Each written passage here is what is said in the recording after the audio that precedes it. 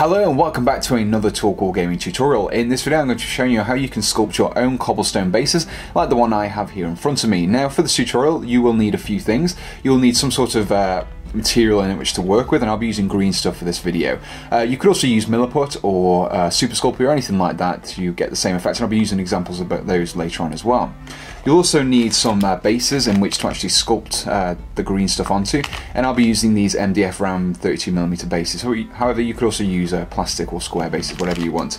I'll also be using one of these. Now this is a textured rolling pin, and this is available from Green Stuff World, as are all the materials I'll be using in this video. Now as you can see here, it's essentially a rolling pin. It has this cobblestone texture, and we'll just be rolling this along the putty, and it will give us this kind of imprint. So now that we've looked at all of the ingredients that we need to actually create this, let's begin. So here we have the MDF base that we'll be using to create the base, and I've mixed some green stuff here. Now I've just used fairly equal parts of the yellow and the blue, and I'll just be placing that on the base like here. So I've already stretched it out so it's roughly the size of the base, but however, I want to make sure there's slight thickness in there as well. Now one of the things you can also do is also from Green Stuff, where you can get these plain acrylic rolling pins as well, and you can just roll these over the top and it will really flatten it out.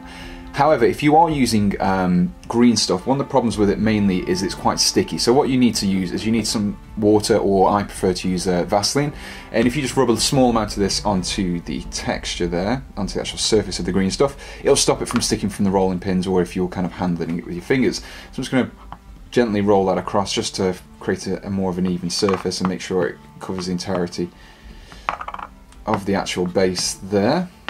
And we want it to have a slight thickness to it as well, because when we actually come along to do the imprint with the cobblestone roller, we want to actually have some nice depth in there. So now that we've rolled this out nice and flat, we can bring in the cobblestone roll, and this should also still be quite slick still from the Vaseline we've got. I'll just put a little bit more on there just in case, as we don't want this to actually stick to the rolling pin. So we'll get my rolling pin here, and I'm going to place it at one end. I'm going to press down quite firm and then push in one direction, trying to keep a nice steady rolling action as I go along. So there we go.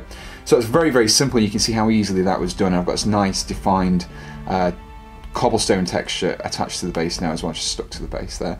So what I'll do is I'll probably just wait for this to dry a little bit, harden a bit, and then I'll go around with a knife and just trim the edges. And this will actually give me something similar to this that I have here. This is one that I did here. I think it's already been dried, and as you can see here, real nice kind of texture that we've got going on there. And I've just trimmed around the sides as well, so it's all nice and neat. Now I did mention earlier on that you can use different materials, and I've got a few examples here. So with the exact same technique that we've used for the green stuff, I've also got a Milliput base here, and also a Super Sculpey base on the left here as well. Now these, you can see the kind of difference between the styles. The Super Sculpey is slightly less defined than the Milliput. If I just bring the green stuff base back in so you can compare all three of them. Super Sculpey is quite nice though, because what you can do is when you've sculpted it, you can just put this in the oven along with the MDF base as well. It just takes 15 minutes at 130 degrees Celsius, and it hardens straight away. You don't have to wait for it to cure overnight or anything like you do with the green stuff in the Milliput. The Milliput has probably got the best actual definition in it. You can really see how the layers have been nicely picked out in here, and with this I mixed a small amount of plasticine in with the Milliput, and it really kind of allows you to get a lot more out of a pack of Milliput than normally. And it's all hardened, very nice, and very nice textured, and also quite strong as well.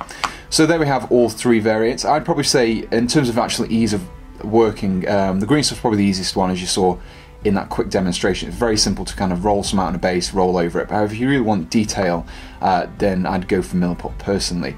However, if you want something to be done quick, then Super Sculpey is your best option.